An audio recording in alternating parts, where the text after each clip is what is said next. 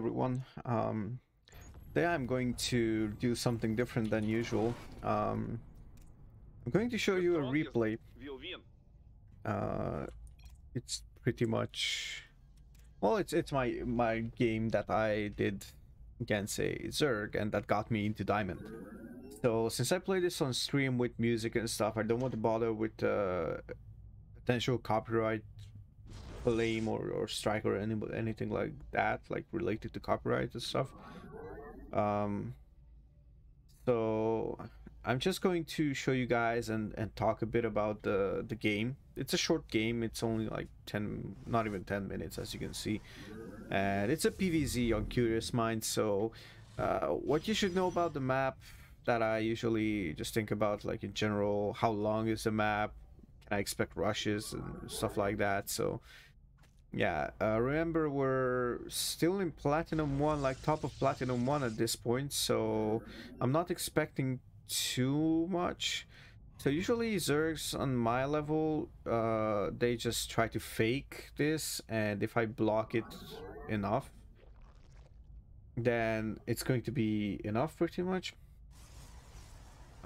Something that I've been thinking about is maybe I just block the natural continuously, and if he just tries to place it on the third, then fine by me. It's actually going to be harder for him to hold my build that I'm going to do right now. So it's typical 14 pylon, 16 gate, 17 gas, 20 nexus, 20 core, 21 gas, I believe, soon. Yep, 21 gas and potentially 22 pylon, I guess. So pretty standard opening from myself. The difference is, if you have watched my stream, which maybe you did, maybe you didn't, I don't really play that much, even on this patch. Like, this patch is going to change soon. PvZ is going to change a tad bit because of the nerf on the Void Ray, and potentially it's going to make the transition and the shift towards different builds.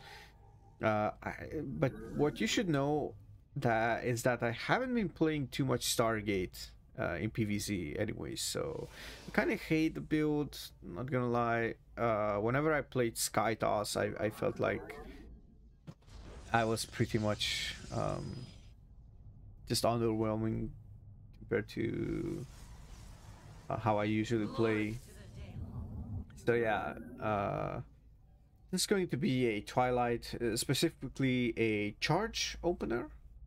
So it's going to be a charge attack.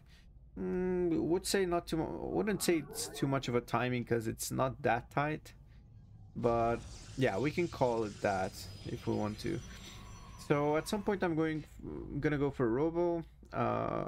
What I did as a mistake was not going for a Sentry and a fast Stalker, but actually I think I would have delayed the Robo.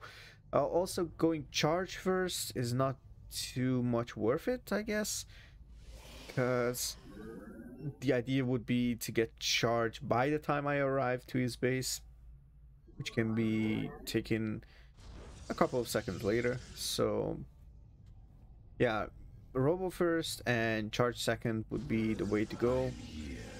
And I'm still not going for Robo because at this point I was hesitating, and now he scouts everything, so you can see that this game was pretty like chaotic in the beginning, and imagine I still managed to win it. So the idea here was not to deviate too much from the original plan.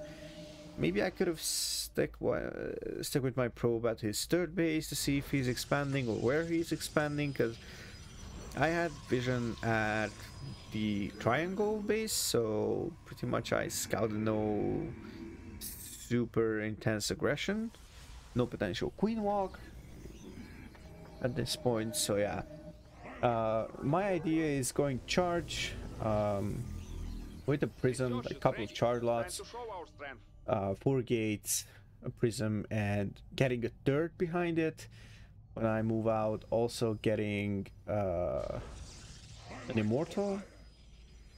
And also, as you can see, I pull out of gas just to be able to spare a couple of minerals, potentially like 200 minerals at this point, because I pulled 4 probes out of the gas, which I'm going to pull back later on, as far as I'm concerned. So yeah, pretty much I'm taking third base, and now I'm looking for his third base, and now I find it that it's on the high ground.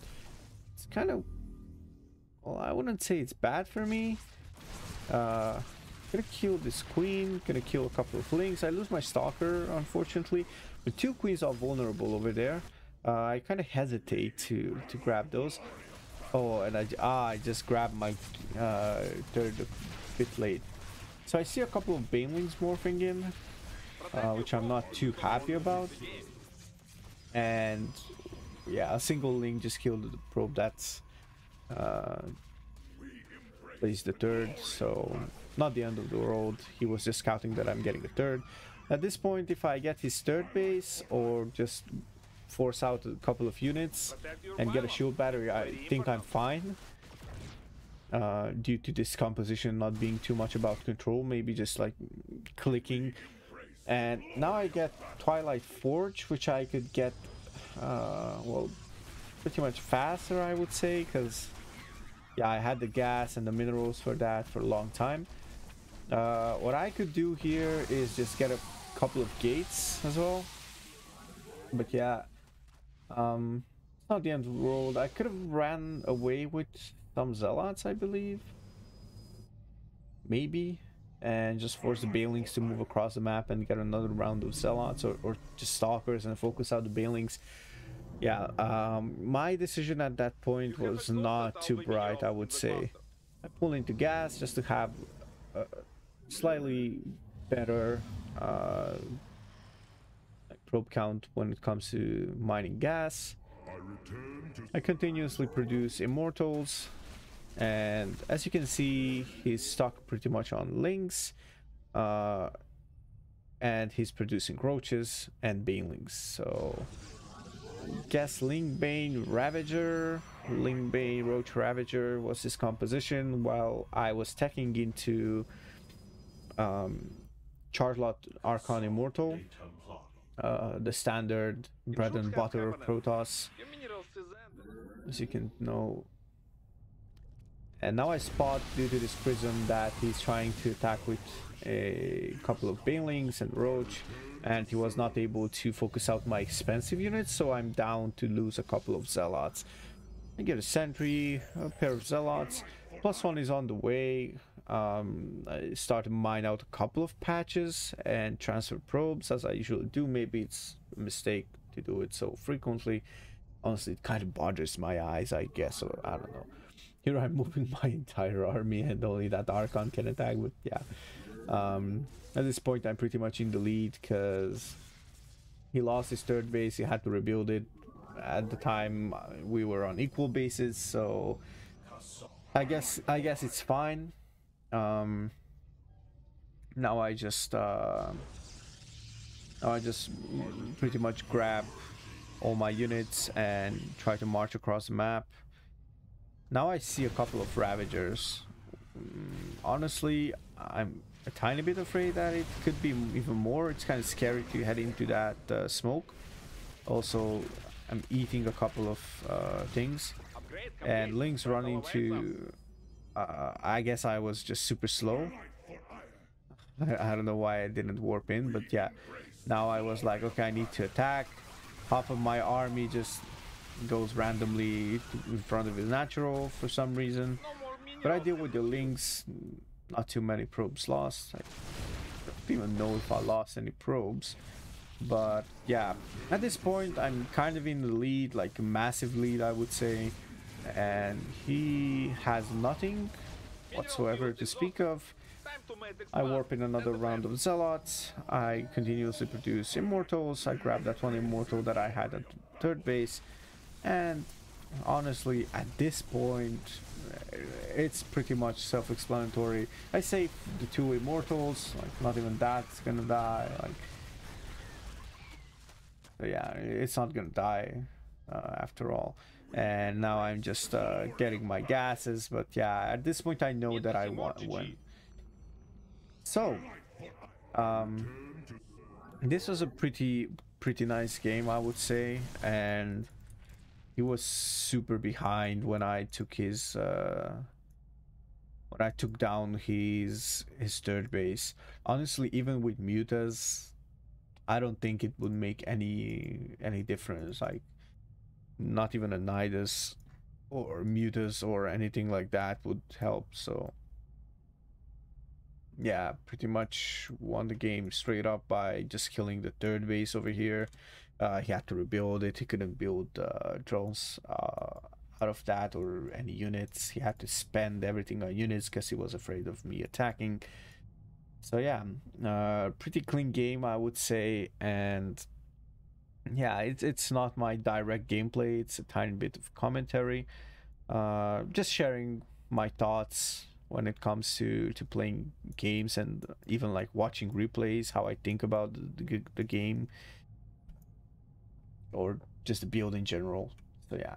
Also, this is pretty much my favorite opener in PvZ for some time. Like, not overcommitting with the charge attack.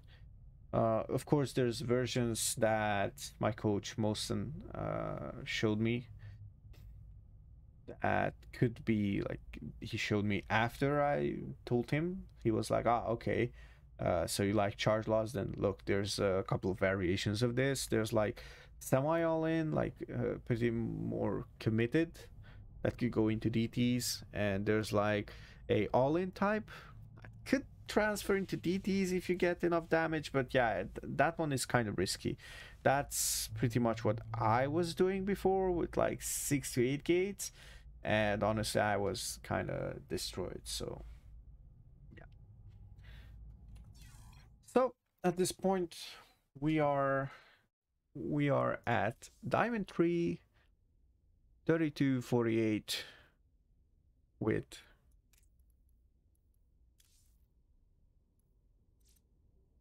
less than 800 ranked games, and the overall 52% win rate, which is kind of nice, I would have to say.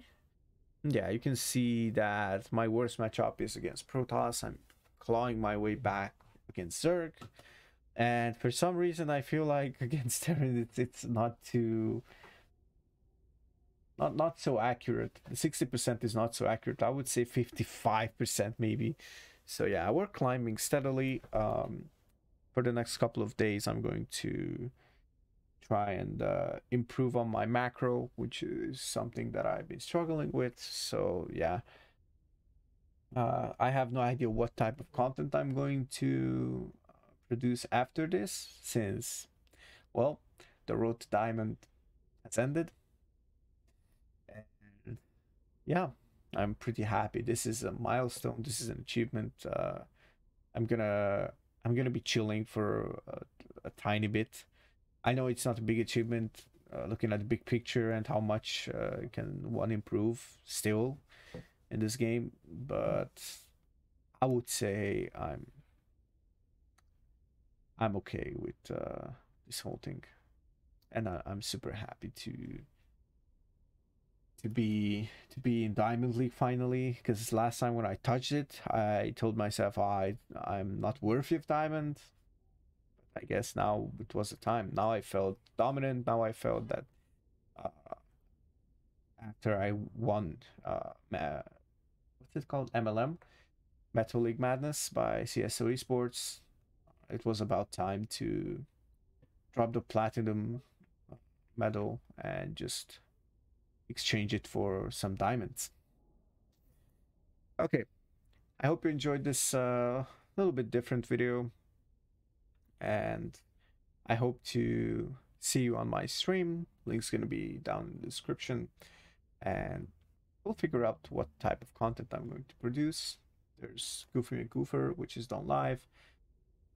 Probably I'm going to upload some 0 to 100, or maybe like a summary of that. So yeah, thanks for watching, guys. Have a great day, have a great night, have a great morning, depends where you are watching from. yeah, I'll see you in the next one. Peace.